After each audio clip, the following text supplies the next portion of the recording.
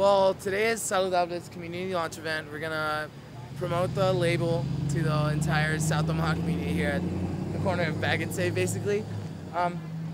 We have Chef Dia's cooking, we have face paint, we have our center, like, home base where you sign up and stuff. We have our kids corner, we have our fats and sugars display and stuff. And basically we're just setting up right now, but in a few, a couple minutes, we're gonna let people start coming over here, and we'll have music and stuff, and it's just gonna be promoting our label to them and having them join us. Hola, hola, hola, bienvenidos a Saludable Omaha. Thank you guys for coming. In a bit we're gonna have Mariachi Patria Juvenil playing. En un ratito vamos a tener al mariachi y nos va a tocar unas canciones. Allá están. ¡Woo!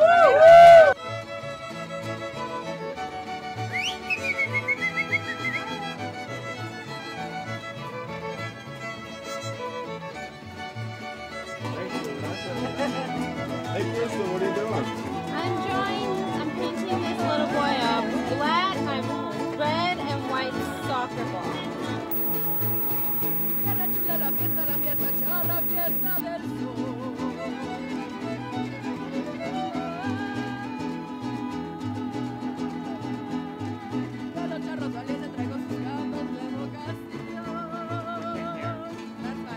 Dos, tres, cuatro, cinco, seis.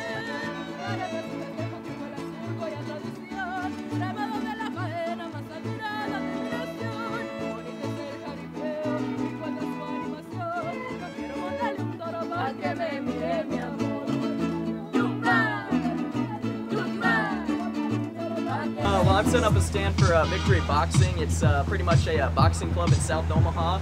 It helps get the kids in the gym for 2 hours, helps discipline them, helps exercise, get them active and moving, and helps advocate a healthy lifestyle. And our ABLE, it stands for attitude, which is the attitude to change ourselves, but also inspire our community to make the change. The B stands for balance, which is the balance in your diet, and also the balance between your diet and how active you are. The L is for leadership, which is taking the leadership and the initiative to make that change in your household, because small changes make big differences. So if you start in just little households, hopefully our community will be healthier overall. And then the E stands for energy. Energy. The energy it takes to make the change, but also the energy you'll gain from eating the healthier food.